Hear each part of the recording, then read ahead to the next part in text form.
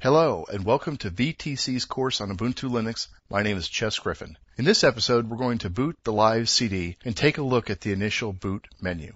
What you see now on your screen is the initial boot menu that appears after you boot the LiveCD. So once the LiveCD has been burned, you can just shut down your computer, put the LiveCD in your CD-ROM, and start the computer back up again. Assuming your computer boots to the CD-ROM, this menu will appear. Now, starting the LiveCD of Ubuntu Linux, again, is not going to cause any damage of any kind to your computer. This is simply a LiveCD. It makes no permanent changes. This initial menu gives you a few options to take a look at. The first option allows you to start or install Ubuntu Linux. The second one allows you to start Ubuntu in safe graphics mode. This option could be used if the first option does not work for some reason or you have a corrupted display. The next option allows you to check the CD for defects. The fourth option allows you to run a memory test. And the fifth option allows you to boot from the first hard disk. In other words, to exit out of booting from the LiveCD and to boot Windows instead.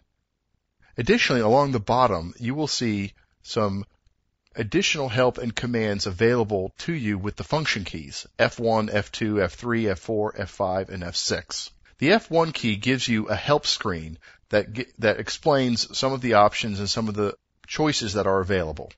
And you press exit or escape to exit. F2 allows you to choose different languages. F3 allows you to choose a different keyboard key map if you have a different language keyboard. F4 allows you to change the graphical mode that initially boots from. F5 gives you some accessibility options. And F6 gives you an opportunity to enter some advanced boot options. This will not normally be needed by most people.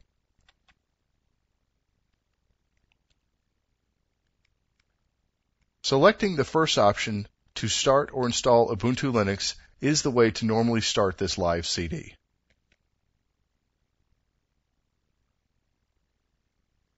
Once that button is pressed, the initial booting will commence, and it will take a few minutes to fully load to the graphical desktop environment.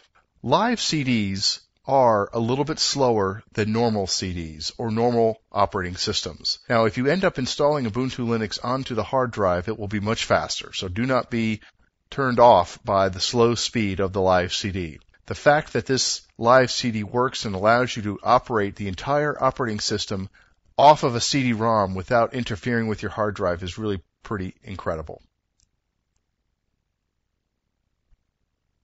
This booting process will continue until you get to the initial desktop environment, which will be the subject of another tutorial. Thank you very much.